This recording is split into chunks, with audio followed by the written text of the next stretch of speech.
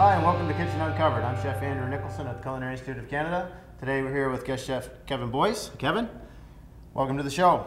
Thank you for having me. What are we doing today, and tell us a little bit about yourself. I am the program coordinator at the Culinary Institute of Canada. I've been here for about 10 years now, teaching and taking care of the program, and I've been living in PEI for 12 years now, originally from the Toronto area. All right, well, welcome to the show. What are we going to do today? Today we are going to talk about PEI mussels.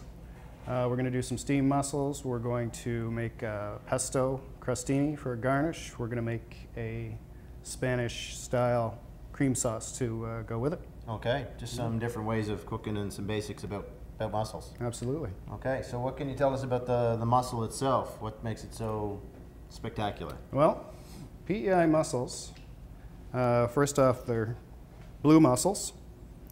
And anybody from away or from off island, if they come to the island, they'll drive by these shallow inlets and bays, and they see these long rows of buoys out in the water. Yep. These buoys have mussels growing on them. And what it is we have a very strong aquaculture system within Prince Edward Island. And along those buoys, you'll see it's just underneath the surface of the water. It's called a long line, just basically a piece of rope that connects them all together. Okay. From that long line, underneath each buoy, you will see a frayed piece of rope, like this, with a lead weight.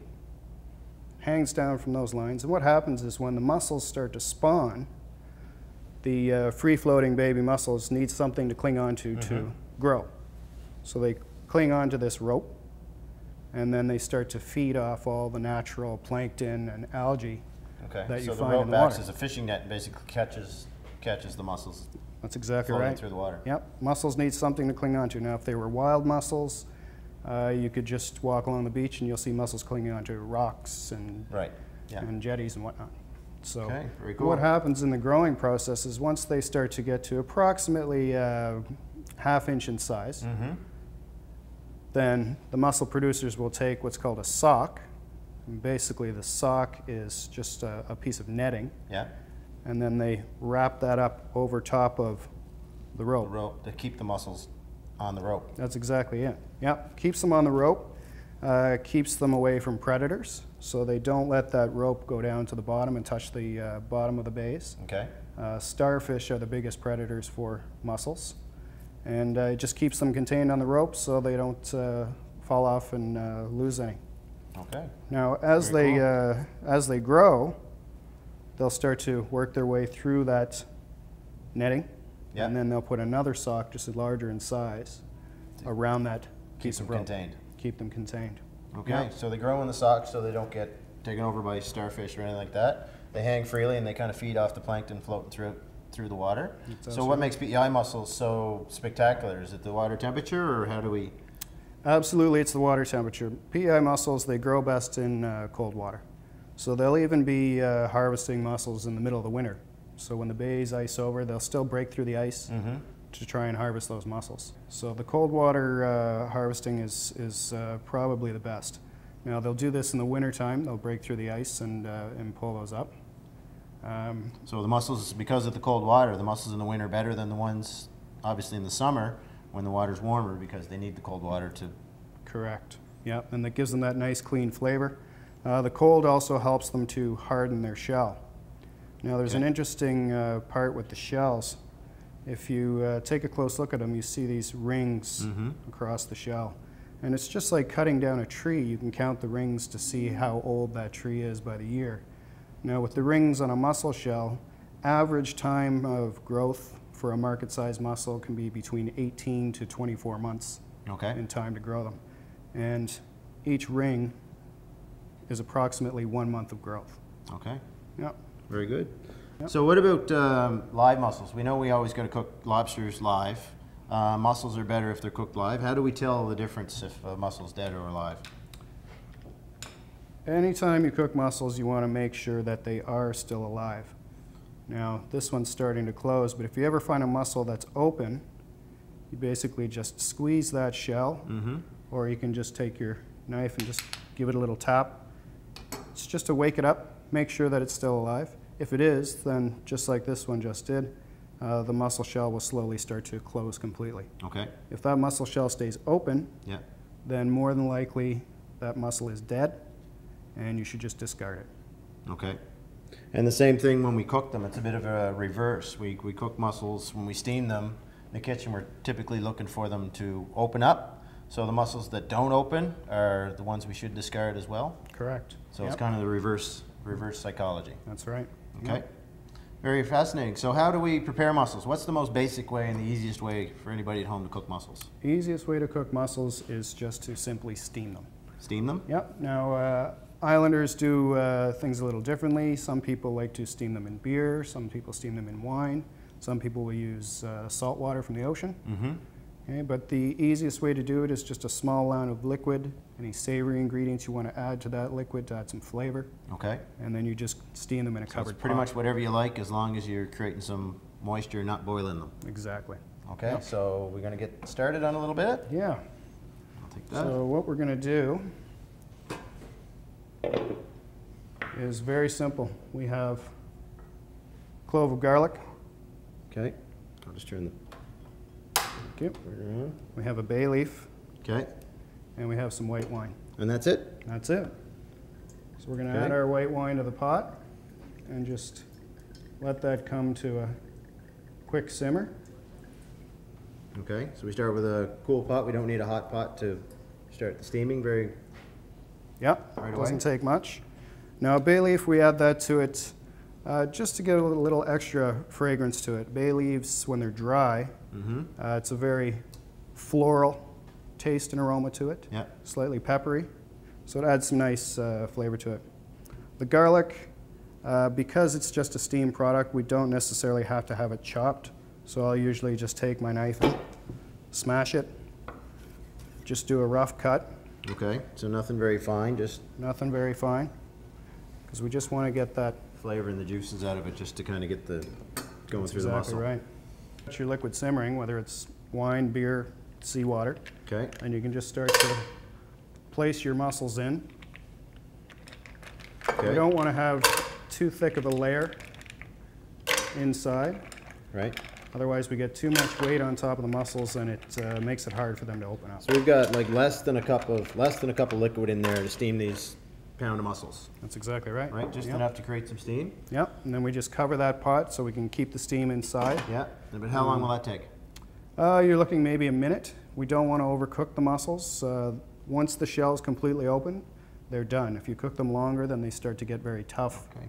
and Okay. unpalatable. Great. So we're gonna let these steam open up a little bit, and when we come right back, we're gonna make some pesto and check on our mussels. Don't go away.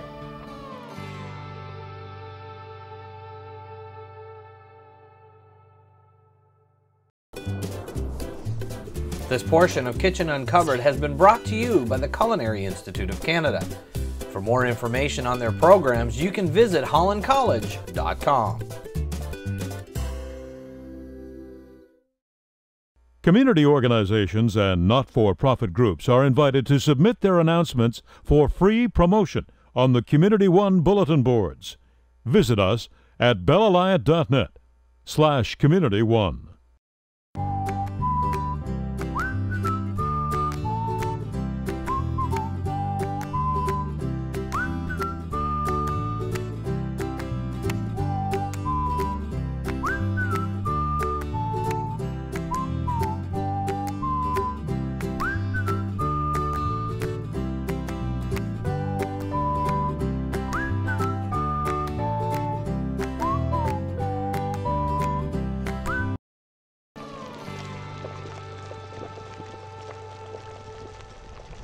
Welcome back to Kitchen Uncovered. I'm Chef Andrew Nicholson at the Culinary Institute of Canada. I'm here with Chef Kevin Boyce.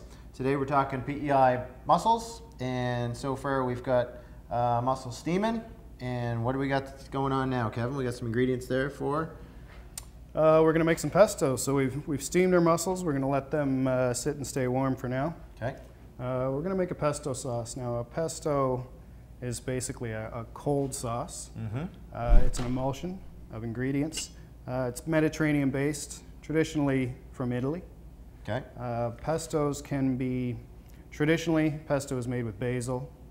We have some Parmigiano Reggiano cheese, some olive oil, some fresh garlic, and some pine nuts. Okay. Okay, there are variations of pestos out there. You can have a sun-dried tomato pesto. You could have a pesto made with different types of herbs if you want. So lots of different variations around there, but traditionally, fresh basil and the following ingredients. Okay, so what do we do? How do we put this together? We just kind of slam it all in the processor and go? Pretty much, yeah. It's a very simple process. So we've got our fresh basil, and what I'm going to do is just do a very rough chop on it. Okay, some of the large leaves. Okay, so it doesn't have to be precise by any means. I'm just going to roughly cut that in. So you don't put the whole leaves in there because they might bruise a little bit. They you might want them bruise. kind of all broken up so they're all relatively the same size. That's exactly right. Some of the basil, you just want to make sure that you use the freshest basil possible. Some of the old basil, if it's badly bruised, it can take on a bit of a bitter taste. So the better the leaves, the better the final product. So freshly picked, make your basil. Don't wait till it starts to wilt in the fridge or something. That's exactly crazy. right. Yeah. So we have our basil in the food processor. Food processors are the easiest way to do it. Okay. If you don't have a food processor at home, some people have what's called a mortar and a pestle. You can simply place all these ingredients in the mortar and pestle and grind it up by hand if you wish. Okay, so it's just puree and all the ingredients together basically to form the paste. That's correct. Okay. Yep. So would you toast your pine nuts or just use them fresh, or was that kind of a personal preference? It's a personal preference. What I have here is just fresh pine nuts. Okay. Toasting them brings out the oils in them. It also gives a little bit of color, and you get that nice toasted flavor to it if you so desire. Good. Yep. So we've got our fresh pine nuts. Just going to add those into it. Not too many. We have chopped garlic. Okay. Fresh, obviously. Fresh, yeah. I like garlic, so I tend to put a little bit more in than the average And that's person. just roughly chopped, a little bit finer than we did for the steam mussels, but just That's right. We not- don't want to not go overpowering. we don't want to go too coarse, even though it's going into a food processor. Sometimes the processor won't blend it down as small as we want it to be, so we just want to make sure that it gets ground in. all right. We are going to add some Parmesan cheese. Now, depending which type of Parmesan you use, this is called Parmigiano Reggiano. Okay. Okay, this is a true Italian Parmesan. And that kind of tells us about the region a little bit too, because we have Parmigiano Padano too, that it's kind of similar, but it's just a different region of where it's made. Sometimes pecorino cheese will be used, depending on the regions of Italy that it's being produced in. When I don't add salt to my my pesto for the sole reason that because we are using Reggiano cheese, it is slightly salty, and different cheeses will change the level of saltiness to that pesto. So you have to be very cautious before you add salt to it. Taste it first and see if you actually even need it. Okay, good to know. Last ingredient is olive oil. Olive oil, basil, Parmesan, and pine nuts. A little bit of garlic. And we simply just add all our ingredients to our food processor, lock it shut.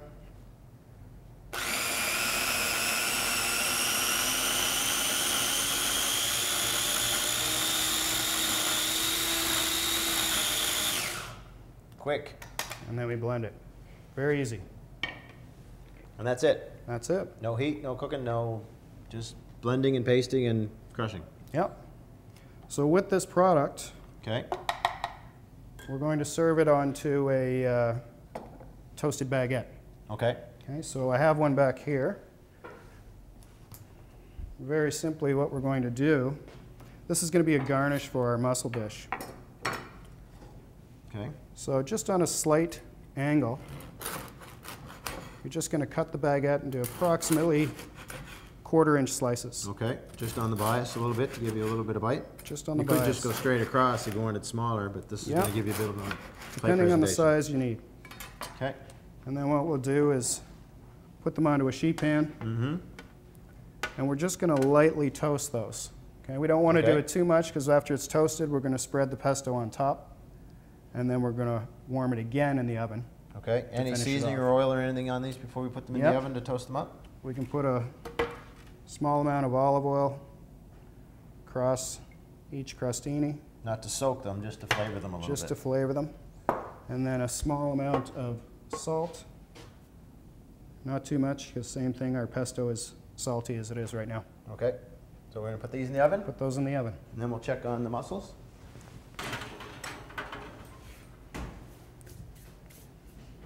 So our mussels have been steamed, they're ready to go. Okay. So what we're going to do, So they're all opened up. they're all opened up. So we know they were all good mussels. Yep.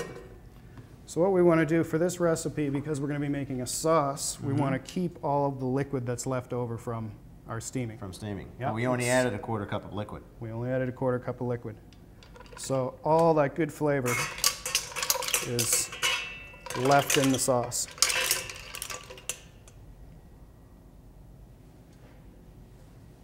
So we strain that out. Okay. Smooth that over so it doesn't drip. So we started with a 1/4 cup of liquid. We have a little bit more now because the natural nectar that comes out of the mussels The mussel juice, has actually strengthened it up. Okay. So depending on how strong the sauce is or the stock is, Yeah. we may actually put that in a pan and reduce it down so it concentrates the A flavor. little bit more? Yep, gives it more flavor to it. Okay. Very good. Okay, so we got the mussel juice, the baguettes are in the oven.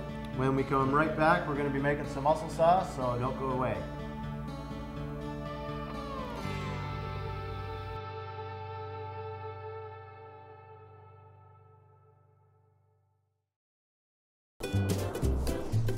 This portion of Kitchen Uncovered has been brought to you by the Culinary Institute of Canada. For more information on their programs, you can visit hollandcollege.com.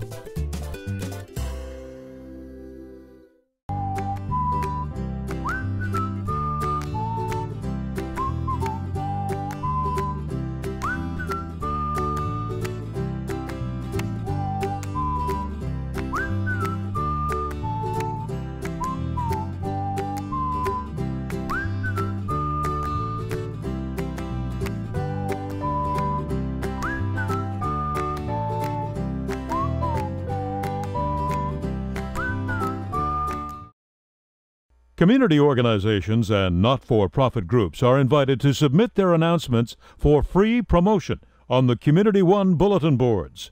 Visit us at bellalliant.net/community1.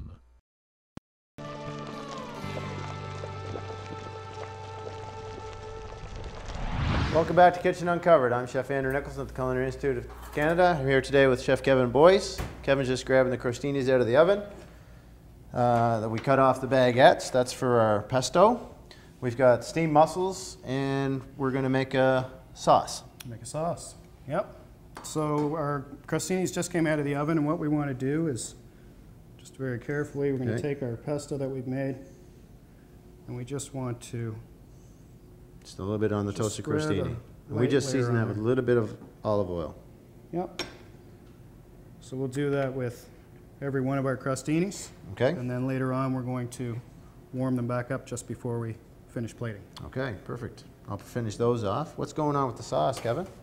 Okay, so the sauce today, it's a cream-based sauce. We're using a variety of ingredients. We've got a little bit of butter, some garlic, some diced shallots, some fresh cilantro and lime juice, some heavy cream or whipping cream, and then we have some Roma tomatoes and some chorizo sausage. Chorizo sausage. How does that fit into our mussels? Well, I'll tell you in 1 second here. I'm going to put a little bit of butter into our pan. Okay. We're going to get that warmed up. Now our chorizo sausage is a Spanish origin sausage. In North America, we're used to having fresh sausage. Because it's a Spanish origin, we have different varieties coming from different regions around the world. Mexico has more of a spicier, fresh style sausage. It's usually traditionally smoked. Okay. Down in Latin America, it's slightly spicy and it's fermented. When you get into the south of Spain and Portugal, same thing, it's a fermented sausage, but it's also dry cured. Okay, with so it different being- regions have different spices and Exactly. aging Yeah. processes. The more dry cure you get, it takes on a bit of a harder texture, very similar to a pepperoni or salami. Okay. But it has a slight sour taste because it's fermented. So our butter's starting to heat up. What I'm going to do is take a little bit of garlic, about a teaspoon. Okay. So we're just sweating off the garlic and shallots here and a little bit of butter. We're not looking for high heat. We're just looking for something to get the juices going. Exactly. While that's slowly cooking, just going to turn my heat down. I'm going to take the chorizo sausage, and we're going to dice it. About a large dice. Okay, nothing too small. Nothing too small. We want to still see the shape. We want it to be a dominant ingredient standing out.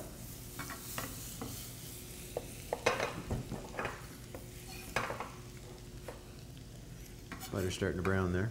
Okay. So we're going to add our chorizo sausage to the pan. Okay. Stir that around. I'm going to lower my heat. Take our Roma tomato. Why Roma tomatoes? Roma tomatoes, I find they keep a nice firm texture, slightly sweet. It adds good flavor to the product. Okay. You could use cherry tomatoes or beefsteak tomatoes if you had the choice, or fresh from the garden. If so desired, yeah. You just like the firmness, and the plum tomatoes tend to have a little bit of less seeds in them, more meaty. Absolutely. If I was using a different type of tomato, with a larger type and that, I would actually remove the seeds from the product. Oh, okay. So you just want the meat of the tomato itself. Exactly. Okay. Just want to slowly cook that off. Bring out the flavors of the sausage. It's a nice spicy sausage. Right. Not overpowering, but it adds some great flavor to the product. Okay. Now, earlier we had our mussel stock. Yeah. That was left over from steaming the mussels. Okay, so we saved all the liquid from steaming the mussels. Yep. The white wine, the garlic. Yep, it's got great flavor from the wine, the garlic, the bay leaf, and especially the mussels. Okay, and then we add that. Add that to our pan. Just enough to deglaze the pan, just like adding wine. Just like adding wine. We're just going to let that. So we let this cook and reduce. Is this something you could do ahead, or is this something you like to do kind of last minute, just before service type of thing? You can certainly have mussel stock. Anytime you steam mussels, sometimes what I'll do at home is if I just have a basic batch of steamed mussels, I keep the liquid. I'll put it into a jar into my fridge. Okay. And then I save it for a later date. If I decide I want to make a sauce to go with those mussels, then I have that stock ready to go. Okay. How long would that keep in your fridge? Is that something you could freeze as well if you didn't see anything coming up in the near future? Absolutely, you could freeze it off, and it's got infinite lifetime. If it's sitting in your fridge, I would say no more than a week, week and a half at the most. Okay. Yep. Okay. Yep. So we're slowly reducing down. Yep. Now what I'm going to do is add my cream. So we reduce the liquid by about half. We get By chorizo about half. sausage, the garlic, shallots, butter, and tomato. And now whipping cream. So 36%, something fairly heavy. Something fairly heavy. I'd say no less than 34%. Okay. And that's for separation or just consistency issues? A little bit of both. The less fat that you have inside the cream, it's going to take a lot longer to thicken, and it's also going to set yourself up for the possibilities of it separating from it. Okay. Yep. Great. So while that starts to simmer up, Yep. you can see it's starting to thicken as we speak. So we want to reduce to concentrate all the flavors that are in the pan and concentrate to a sauce consistency. That's correct. Nice and thick. We want the finished sauce to be able to coat the back of a spoon. Okay. Okay, so when I say coat the back of a spoon, I should be able to run my finger through that and it doesn't fill in. So that's still a little bit thin right now. Okay. Nice trick. The last ingredient we have is cilantro. Okay. Commonly used in a lot of Spanish dishes. Cilantro and coriander is another name for it. Fresh coriander. This gets confused a lot because actually cilantro leaves grow from coriander seeds. Okay. So they have similar aspects as far as flavor goes, but Yep. okay. Yep. So if you see a recipe that says for fresh coriander, then it's actually the cilantro leaves you want. Right. If the recipe just calls for coriander, then it's usually just the seed. The seed they're looking for. That's correct. Okay. Okay. So that's almost done. All right. So we just finished the sauce. Just finished the sauce.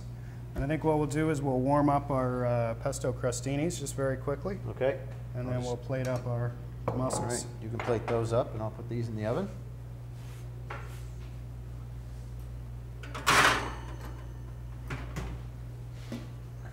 All right, so we've got our mussels that are nice and warm, held from the steam. Something that's very important whenever you're presenting mussels is you should always present them with the open side up. Okay. Okay, up to the customer or up to the consumer. Okay, and there is a reason for this. One, it looks very nice presentation-wise. Mm-hmm. Okay, the other reasons are it keeps the meat in the shell. If Yep. we just dump this bowl, then a lot of meat will fall out of the shell. Right? They're upside down. So if we Right. present them open side up, Nobody likes getting empty shells on their plate. nobody likes empty shells. And especially when you serve it with a sauce, Yeah. with these open shells, it means each mussel is going to catch a bit of that sauce. Okay. Okay, so you get all that goodness inside each mussel. Okay. So we got a couple empty shells, but they all had mussels when they went in, so they got to have mussels now. Yep. So that's looking pretty good. Okay. Our sauce is thickening up. I'm going to add at the very last second a little bit of lime juice. Okay. Lime just juice. to give it a bit of acidity. And it's also an alternative to adding salt to a product. If you use an acid instead of salt, Mm-hmm. acids act the same way as salt. It's a flavor enhancer, Okay. but with less sodium going into the product. Right. I'm just going to grab those crostinis. Okay.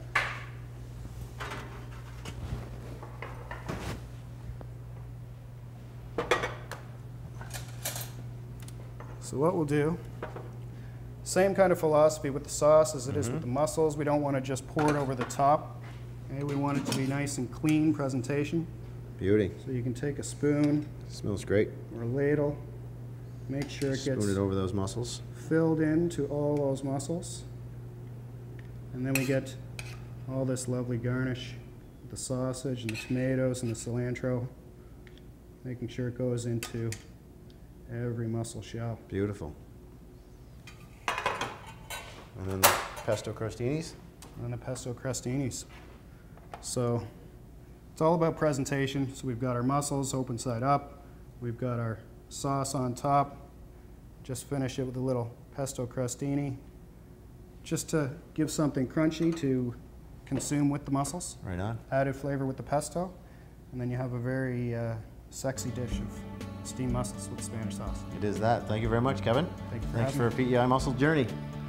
Thank you for joining us. Any information on today's show, or check out our website, kitchenuncovered.com. I'm Chef Andrew Nicholson at Culinary Institute of Canada. Thanks for watching.